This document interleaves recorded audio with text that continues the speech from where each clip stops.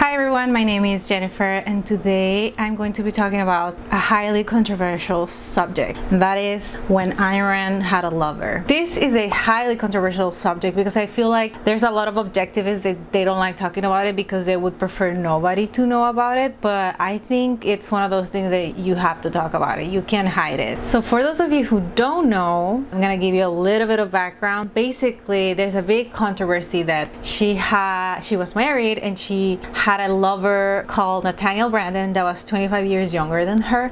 They had a relationship for a couple of years, but then they had a falling out, and basically Ayn Rand tried to hide the relationship, but when it got out, everybody was, oh my gosh, what the fuck, Ayn Rand had a lover and he was so young, and oh my gosh, what does this mean? She preaches about morality and ethics, and why would you go and do this? Like, does this discredit her? Blah blah blah. That's like a debate that's happening. But the argument I want to make is that you can judge what Ayn Rand did as something bad and yet still regard her philosophy as good.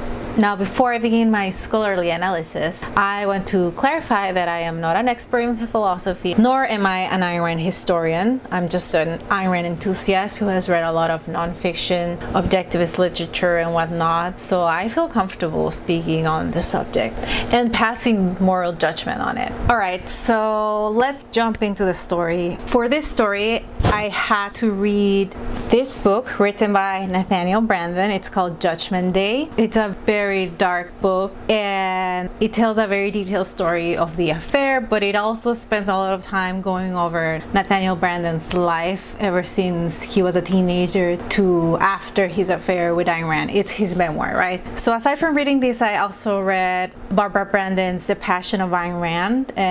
Barbara Branden is Nathaniel Branden's wife, and she also was a friend of Ayn Rand. They all knew each other, so she wrote kind of like a biography of Ayn Rand's life. So The Passion of Ayn Rand is like a biography of Ayn Rand, and this is just Nathaniel Branden's memoir. So actually, in The Passion of Ayn Rand, Barbara just barely glosses over the affair. She doesn't really give details. She just tells you what happened, but she doesn't give much background. But in this book, there's a lot of gossip, a lot of tea, so many details, and the fact is that you have to take this with a grain of salt because obviously this is written from Nathaniel Branden's perspective. It's hard to know what's truth, although I personally think a lot of this is truth. It's just that I find some things a little bit hard to believe because he has a lot of verbatim conversations, like word for word conversations between him and Ayn Rand, or between him and his ex-wife, or between him and other people, and these are conversations that happened years and years before he actually wrote the book. So I'm just like, how does he remember what was said?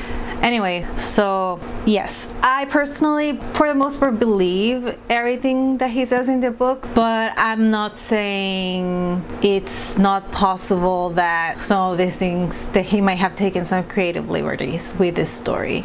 And another thing is that in this book he portrays Ayn Rand as like this volatile, moody character, and I don't know if that's true, but it is believable. I mean, she was a human being and she was very passionate, so it is possible that she was, you know, a human being that had ups and downs in her psychology, in her personality, in her moods. So I've never thought of Ayn Rand as like a flawless being just because I consider her philosophy to be flawless. There's a difference between her philosophy and her actions and her views and her opinions on things. Anyway, so let's start with what went on. So I don't just want to talk about the affair itself. I want to give you a background on Branden's life, because obviously this is told from Branden's perspective, and this is gonna help you understand a little bit more everyone's actions, because it's a crazy story.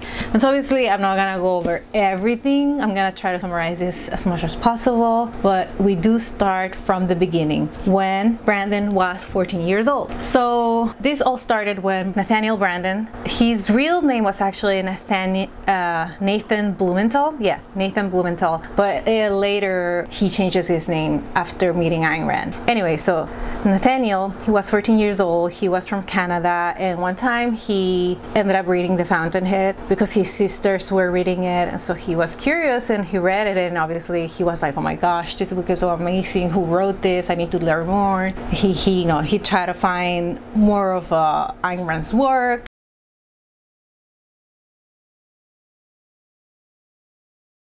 So before we go into that exchange of letters, we need to go back to Canada for a little bit, because around this time when Nathaniel was 18, he met Barbara. She had a different last name, but let's call her Barbara Branden for now. So he met Barbara, and she was just a year older than him.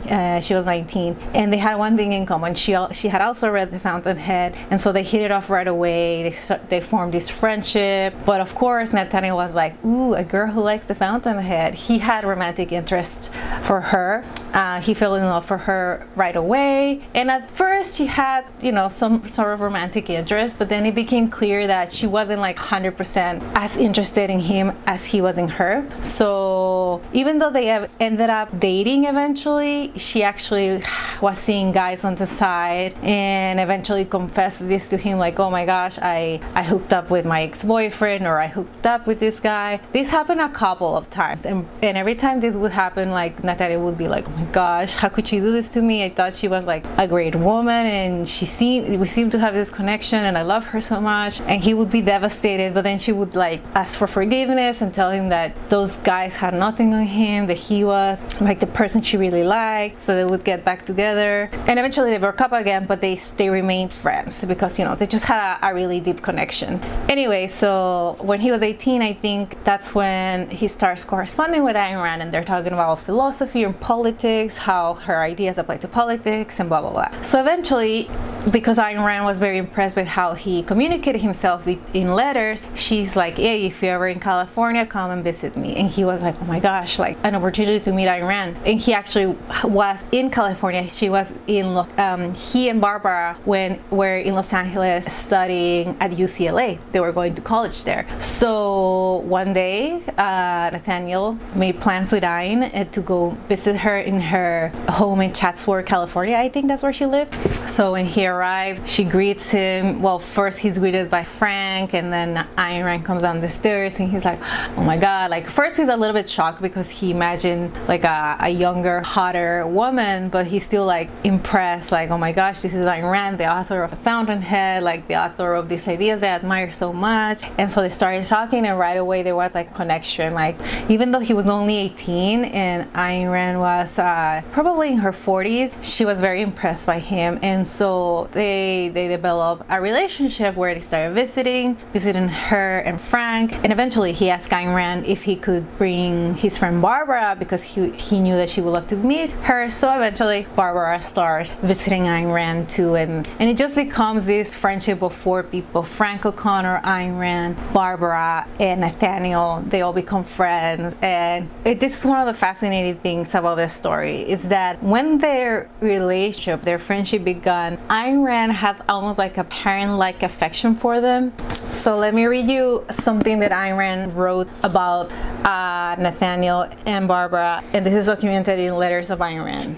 Oh, this is a letter that she wrote to Nathaniel. And in this excerpt it says, now as to the personal element, it might please you to know that you have discouraged me about the joys of motherhood. When we kept receiving your very amusing postcards from the road, I thought I should really adopt you.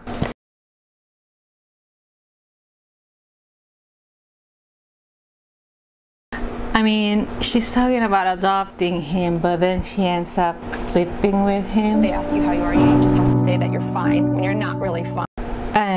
Anyways, there's some other interesting things that she says about them. They're also documented here in Letters of Ayn Rand. Let me find the page. Is on page 73. She's writing to Barbara's mother about Nathaniel and Barbara, and she says, yeah, this is the only quality that I really like about people. So you will understand my interest in Barbara and Nathan. They are both remarkable children who will have a very hard time among the present day intellectuals.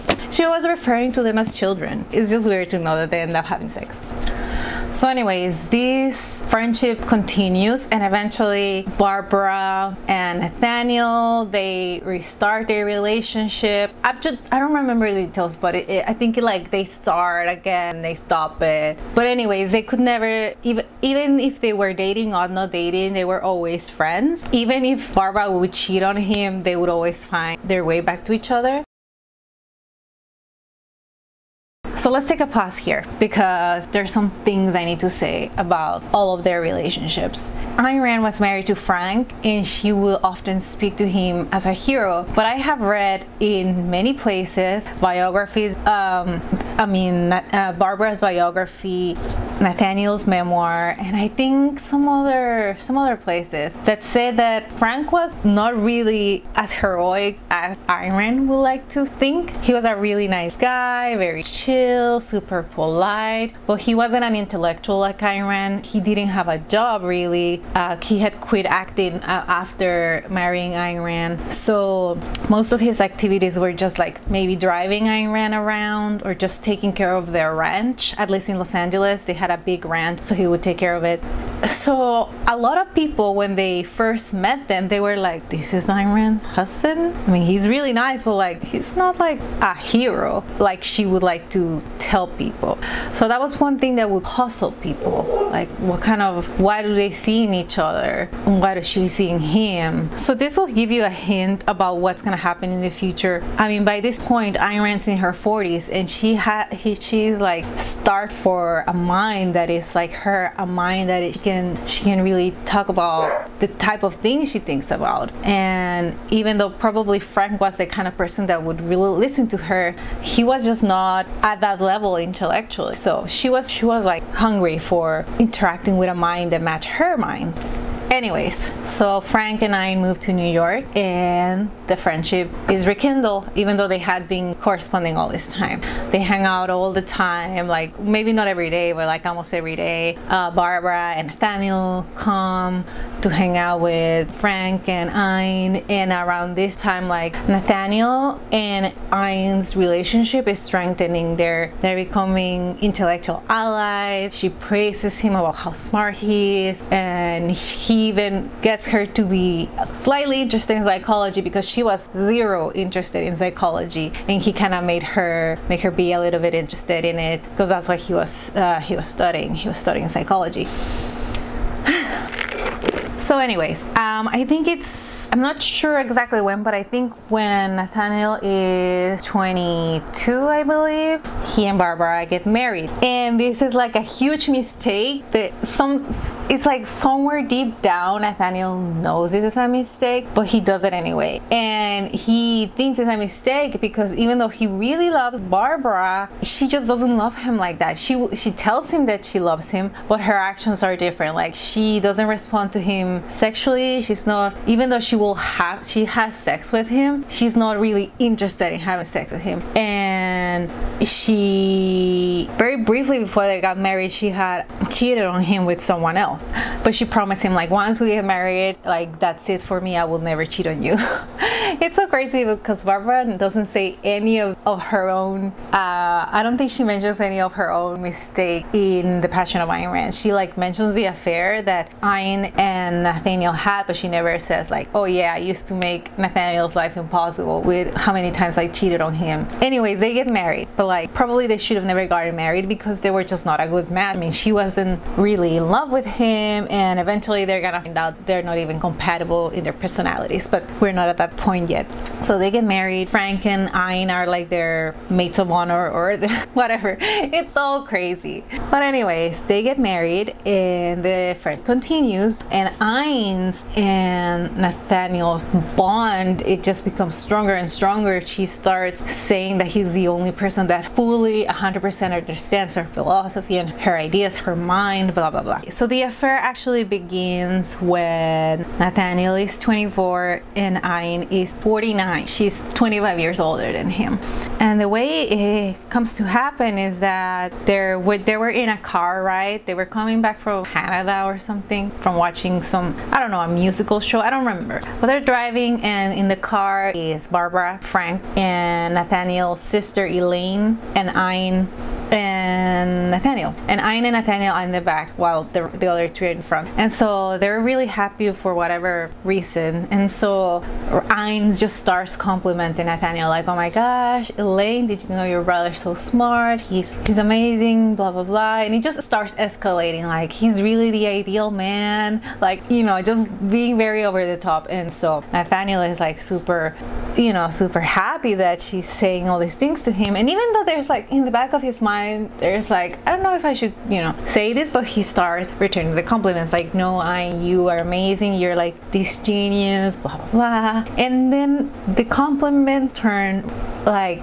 I guess, romantic, even though there's like three other people in the front. I don't know what I would do without you. No, I don't know what I would do without you. You're like the most amazing person I've met. And like, it's just weird. And everybody in the front seat is like pretending they don't hear, but they do hear. Anyways, it's just like, it's like a turning point. Like Nathaniel knows, like, okay, shit, what just happened? So eventually, after they return, when they have a moment alone, Ayn and Nathaniel talk. Ayn's like, hey, we need to talk about what happened in the car. And Nathaniel's like, yes. And she's like, did you mean what you were saying to me? Because I meant it. And Nathaniel's like, yeah. At that point, he feels like, I think I might be in love with Ayn Rand, even though deep down it was more like he's in love with her mind and her ideas. You know, he's just overwhelmed, and he felt like he was probably in love with Ayn, especially since like his relationship with his wife Barbara was like on the rocks.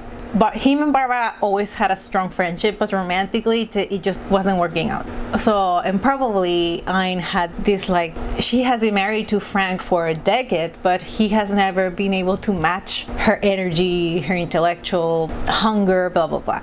Which is not an excuse for an affair, but like, that will tell you why they would rationalize that what they were about to do was okay. I still think it's not okay, but anyways, they're like, so like, I mean, two people like us, they should be together, and I know we're married, but like, it's all basically at the beginning is all Ayn's idea. She's the one like pitching this to him, like, what if we tell our spouses that we would like some time alone every now and then?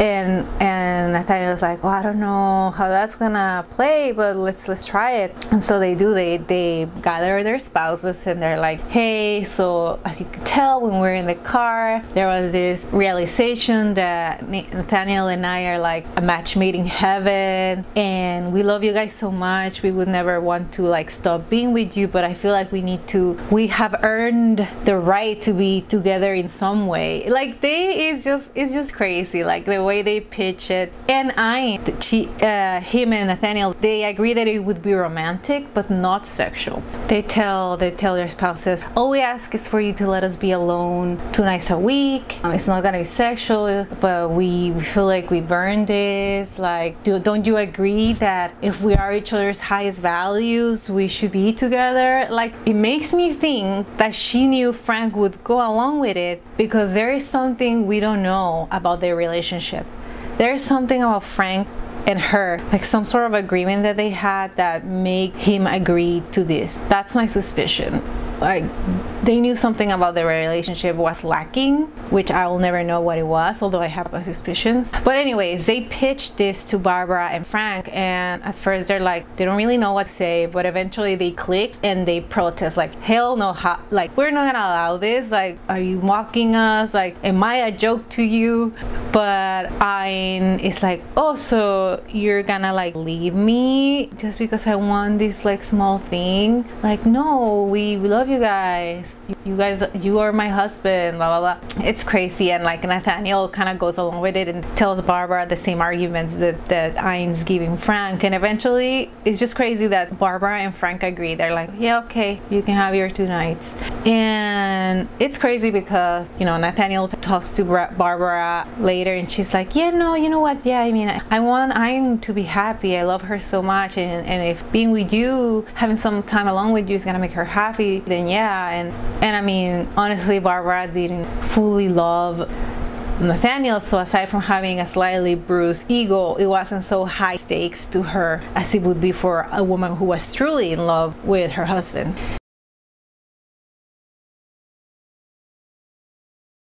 So it begins. they start having a non-sexual affair where they would spend 2 nights a week alone, you know, just hanging out. But very soon after they begin, I think it's 3 months after they start this, they realize that it's gonna have to be sexual. And they tell their spouses, like, I know we said it wasn't sexual, but like it has to be, like, for a connection to be real, like you need the sexual. And the other two agree. I mean, I don't know what the fuck was wrong with them, but they give them their blessing, and you know, Ayn Rand and Nathaniel start hooking up. And at first it's like great, like Nathaniel is just like loving it, and so is Ayn. But as the months go by, Nathaniel starts having doubts, like am I really in love with Ayn, or am I just like in love with her mind? Like, what's going on? Like, I'm having doubts.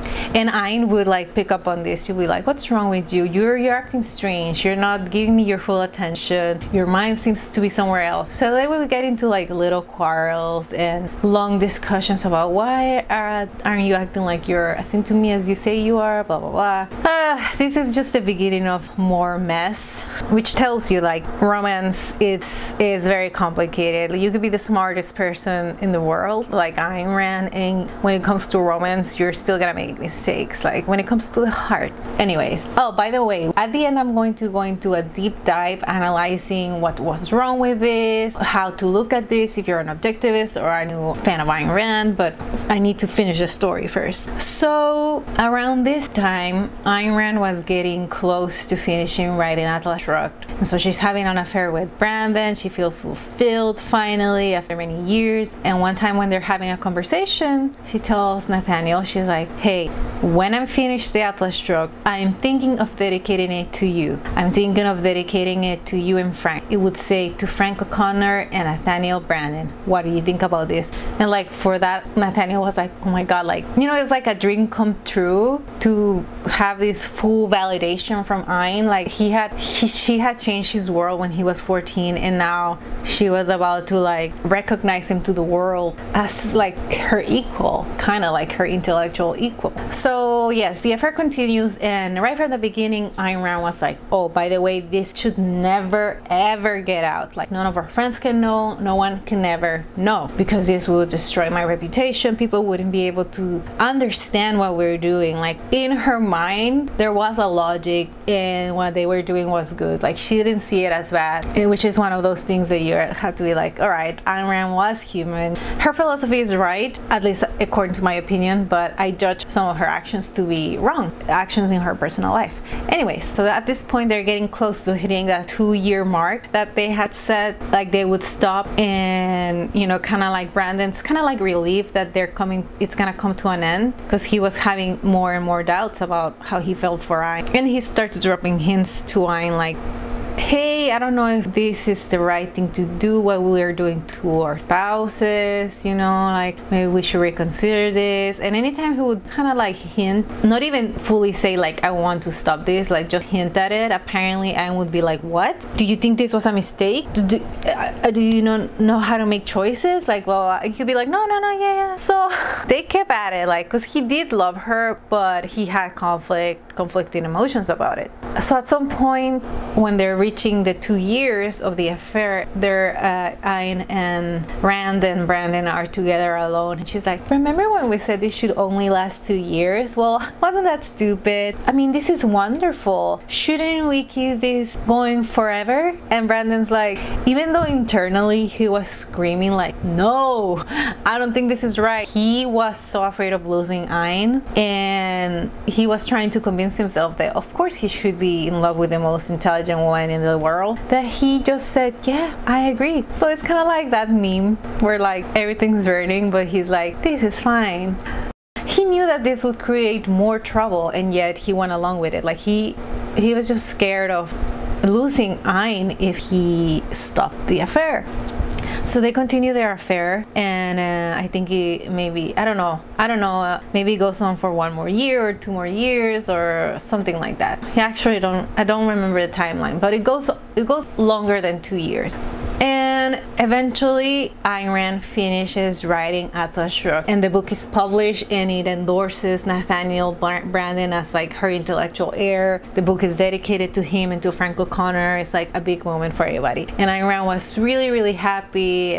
But soon after the publication of Atlas Shrugged, Ayn Rand, according to Branden, she starts falling into a depression brought about by the fact that nobody really, I mean, there were good reviews of Atlas Shrugged, the book was selling really good, but there wasn't anybody like really intellectually prominent that came out to defend the book or to praise it. So she was really disappointed in that there was not like a really big bright mind that would stand up for the book. And she was also very disappointed with the way the culture was going. She was just, depressed, and because she wasn't feeling her best, the affair stopped, at least sexually. They would still meet up alone, but they stopped having sex because she was just, I guess, just not in a place where she could express herself sexually. And obviously Nathaniel was relieved. He's like, whew.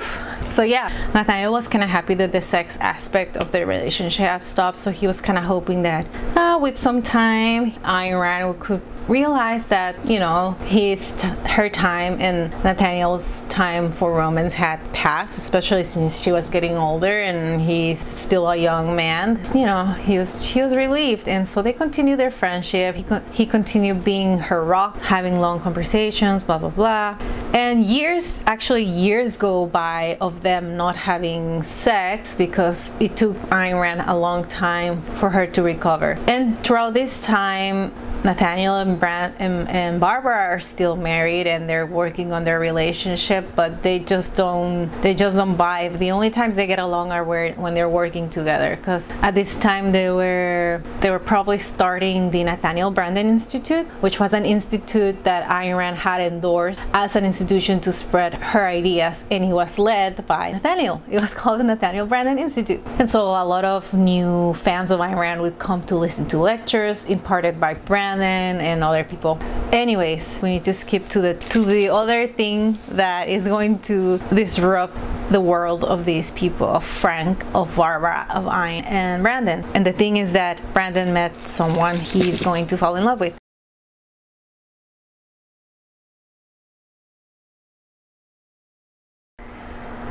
And by this time, Patricia and Larry had already joined Ayn Rand's circle of friends, because she had a small but sizable group of people who would come to her house, hang out, discuss philosophy, discuss ideas, discuss psychology, blah blah blah. So Larry and Patricia became part of that world, and Ayn would say that she liked Patricia so much, and blah blah. Ayn Rand, Nathaniel, and their spouses, they attended Patricia's wedding to Larry. Anyways, it isn't until I think about 4 years after Nathaniel first met Patricia that their affair begins. About 4 years later, they start like talking to each other more, and they kind of confess that, yeah, I mean, I'm in love with you. Oh, I'm in love with you too. But they're like, oh, but we're married, like we can't do this.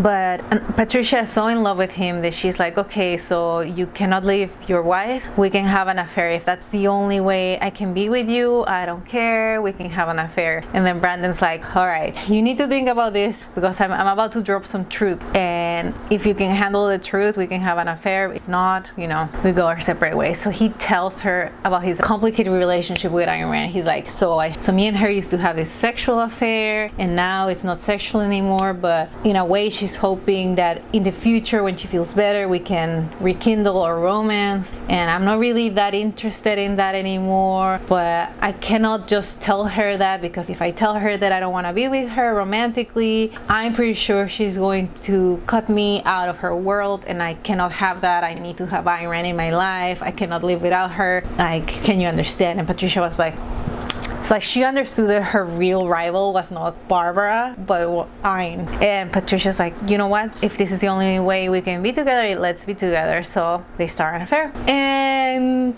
as the years went by, when Nathaniel and Patricia were together, obviously nobody else knew about it.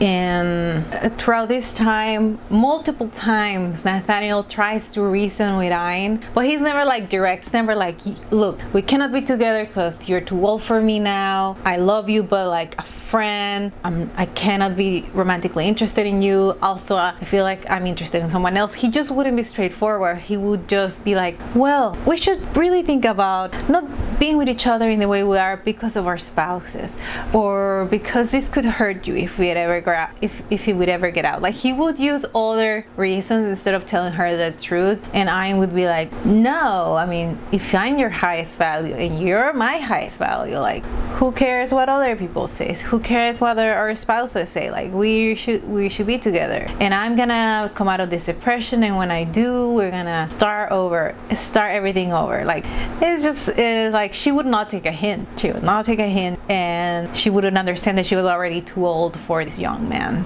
Anyways, things get so out of control that like it's all so convoluted that it gets to the point that Ayn Rand is talking about making Nathaniel Branden her intellectual heir, and just it's all too much for Branden.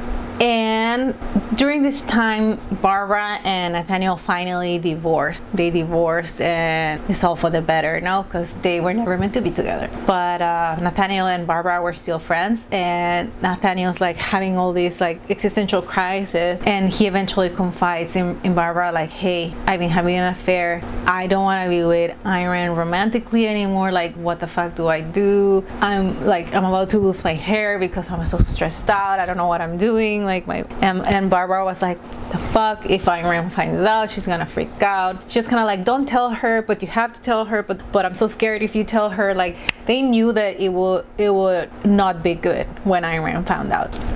So Branden kept it a secret for a few years longer, and by this time Ayn Rand had come out of her depression and she wanted to rekindle the romance, but Branden was like, no. So he would just tell her that he wasn't ready because he was secretly having his affair with Barbara. So for about 4 years, which is how long his secret affair with Patricia lasted, for about 4 years, him and Ayn Rand were trying to work things out. I mean, it's just crazy that she wouldn't take a hint. Like, for almost 4 years, I think, they would talk a couple times a week. They would have long conversations about how they could get back together, why Nathaniel didn't feel ready. Like, they would talk about this relationship for so long, for years of Ayn Rand trying to rekindle their relationship and him just saying no, but not saying it directly. They just kept on going on loops and having these discussions. And so apparently Ayn Rand was still pushing for it when she was 59 and he was 34. She was still pushing for it, and it got so crazy that Nathaniel was like, you know what, I need to tell her the truth. I know it's going to probably ruin everyone's life. Everybody's gonna take sides. She's going to kick me out of the objectivist world, but I cannot go on like this, and I cannot keep doing this to Patricia, which was the love of his life. And he's like, I cannot keep treating her like this. I cannot keep lying. Like, he was like, so he decided to write a letter to Ayn Rand where he confessed everything, and he would try to explain to Ayn Rand like how just because he wasn't romantically interested in her didn't mean that he didn't love her. Like, he explained that he loved her, that she was the most important person in his life, that he just couldn't live without her, but there was no future for them together romantically or sexually. So Branden gives Ayn Rand the letter, and right away she's like, you bastard, like, how could you do this to me? You're a liar. You're not who you said you are. Like, it exploded and it escalated. Ayn Rand did not care for the Branden's attempts to like have a friendship with her. She was just like, you lied to me. You've been lying to me all this time, and you having an affair with someone else, a lesser woman. Like, that's how Ayn Rand sees things. Like, her views on romance are a little bit weird, in my opinion. And and she's like, I'm going to destroy you. At least that's what Branden says. Apparently he says that Ayn Rand said she was gonna like make sure nobody ever hired him, that he was gonna be a nobody when she was through with him. Like, she was triggered. I mean, it's one of those things that, like, I just feel like when it comes to romance, sometimes people don't think clearly, and I think she was not thinking clearly. So that's it. That's the end. Like, after that, after they break down the Nathaniel Branden Institute, Ayn Rand decides never to talk to him again, and eventually Nathaniel ends up moving to Los Angeles with Patricia, where they get married. But this really caused a lot of trouble in the objectivist movement because people were taking sides, because although Ayn Rand tried really hard to keep it a secret, like, it got out, and it got out because of this. Right after Ayn Rand found out what happened, her goal was to make sure that Nathaniel Branden would not be associated with her or her philosophy ever again. So she wrote a statement called "To Whom It Might Concern." I'm just gonna read you an excerpt of what Ayn Rand wrote in that article, or that letter, "To Whom It Might Concern." It says, "This is to inform my readers and all those interested in objectivism that Nathaniel Branden and Barbara Branden are no longer associated with this magazine, with me, or with my philosophy." Oh, because she was also angry that Barbara knew about Branden's affair with Patricia and she didn't tell Ayn Rand. Anyways, "I have permanently broken all personal, professional, and business association with them, and have withdrawn from them the permission to use my name in connection with their commercial, professional, intellectual, or other activities. I hereby withdraw my endorsement of them and of their future works and activities. I repudiate both of them, totally and permanently, as spokesmen for me or for objectivism." So people were like, what? The people who read this, they were like, what happened? Like, what happened? They just, because Ayn Rand doesn't give a clear explanation of what the hell, what was his like flaw, what did Branden do? And a lot of people looked up at Branden as much as they looked up to Ayn Rand, and they were like, why is she telling us not to like him?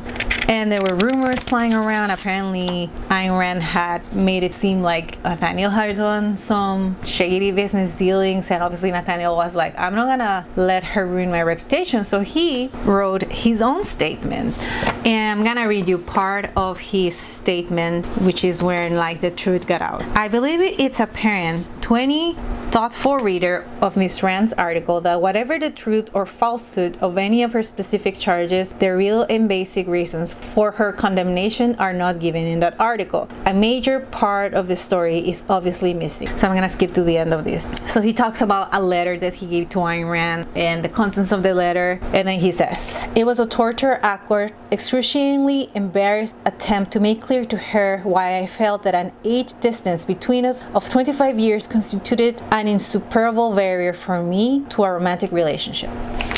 So when he put out that statement, everybody was like, oh, okay, now we get it. Now we get it. She's so angry, like they had an affair and he doesn't want to do it anymore, and now we know, like, now we know.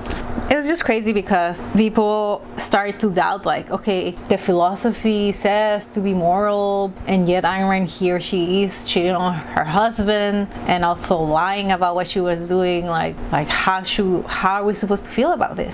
But even Branden, in this book, many times he explains, like, just because Ayn Rand made bad choices with her life, it doesn't mean that her philosophy is wrong. Like, Branden he still believes that Ayn Rand's philosophy is good, and he says this in page 323. Let me see. He says that he said this to someone, maybe his nephews or some other students of objectivism. "I have failed to practice the principles I taught to all of you. Ayn is fully within her moral rights in severing our relationship, but I ask you to remember that a philosophy is not to be judged by the behavior or misbehavior of any of its exponents. Objectivism is as worthy of your support as it ever was." So how is one supposed to feel about this if you're someone interested in objectivism? Do Ayn Rand's actions discredit her philosophy? I don't think so. I think it discredits her in some ways as a person. Like, all right, I used to believe Ayn Rand was like a perfect human being, and now I know she isn't. I know she's flawed, I know she made mistakes, and I know she hurt people that she loved. But when I look at her philosophy, it does not discredit her philosophy. Instead, it makes me think that she misapplied the philosophy that she developed in her life. And in one way that I see it is, for example, rational self-interest, right?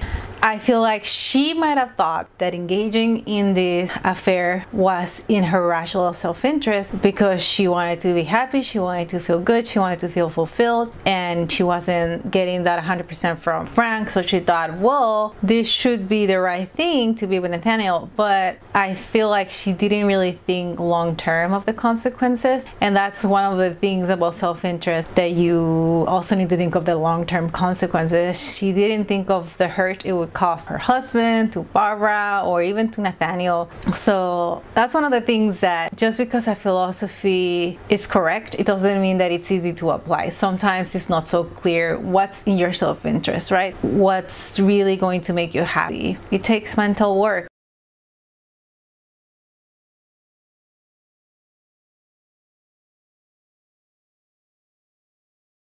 So in conclusion, I think everybody that's interested in Ayn Rand's ideas, or in objectivism in general, needs to understand something. There is a difference between objectivism and Ayn Rand's actions and Ayn Rand's opinions. Just because Ayn Rand developed a philosophy that's really good, it doesn't mean that her personal opinions, not her philosophy, her personal opinions on things, her actions could not be wrong. One example is that she loved smoking, and even though there were some evidence starting to come out back in the day that smoking was bad, apparently she didn't believe it. Like, she thought smoking was so great. So, you know, I'm not saying you shouldn't smoke. Like, it's your personal responsibility to say how much risk you want to take with your health, but you should at least admit, like, okay, I'm smoking despite of the risks. And I feel like Ayn Rand was like, I'm smoking and I do not recognize there are any risks. You know, like, so even smart people can make mistakes, can make bad choices. So just because she put so much emphasis on reason as the most absolute value, doesn't mean that she couldn't be irrational. Just like a lot of people who adopt objectivism as their philosophy and they want to be reasonable beings, doesn't mean that they don't do irrational things sometimes, or more often than not. For instance, I am a self-proclaimed objectivist and I strive to be as reasonable as possible, but I know that I tend to act irrationally sometimes. It just happens. In conclusion, just because Ayn Rand had a lover doesn't mean objectivism is bad. Am I doing this meme correctly? Anyways, this was a very stressful video to prepare. It's just such a crazy story, and it's just so sad, really, everything that happened to them. Like, Ayn Rand deserved a better ending. She gave so much to all of us. She gave such a life-enhancing philosophy to all of us. I just wish that she could have gotten so much out of it as I get out of it. Like, you know, I wish she had gotten more rewards in her life, at least in terms of romance, because it looked like that was one of her top values, having a valuable romantic partner, and she just didn't quite get it all the way. Like, Frank was the love of her life, but it seemed like he wasn't quite a good match for her, at least not 100%. Anyways, thank you for watching. I hope you're still interested in objectivism despite knowing Ayn Rand's dirty little secret. I know I am. I started being interested in Ayn Rand's ideas in objectivism in 2009, and I found out about her affair just a couple of years after, and that did not turn me off. It just made me want to learn more about her life, because I like gossip, but I was still interested in objectivism, and I have gotten a lot out of it. It helped me improve my life a lot, so I hope you give it a chance too. And yeah, by the way, I also wanted to take a moment to thank all the people who have subscribed to my channel. I know it's a very small channel, but I really do appreciate you being subscribed and liking and commenting. It just keeps me inspired to keep doing this, so thank you. But yeah, new video coming soon, and I'll see you next time.